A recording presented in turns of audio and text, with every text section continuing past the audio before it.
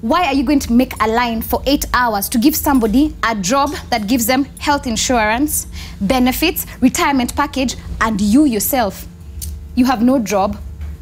Kenya has reduced the youth of Kenya to standing in traffic with banners asking for a job, right?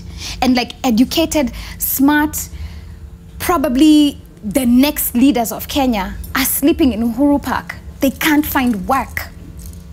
And the money that was allocated for the youth, for example, for us to take loans was stolen. That cannot be your guy.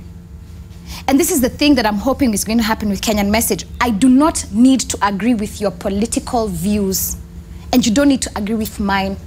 We just have to discern what is true and what is not true. Currently in Kenya, there is no politician who is a Kenyan's guy.